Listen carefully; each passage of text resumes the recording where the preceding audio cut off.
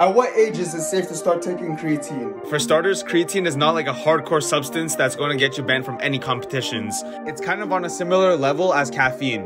Creatine is naturally produced in our bodies and is also found in meats. It helps with energy production, and there are actually studies that show that creatine use in adolescent athletes appear to be well tolerated, but I would agree that we do need more research to get a definitive answer.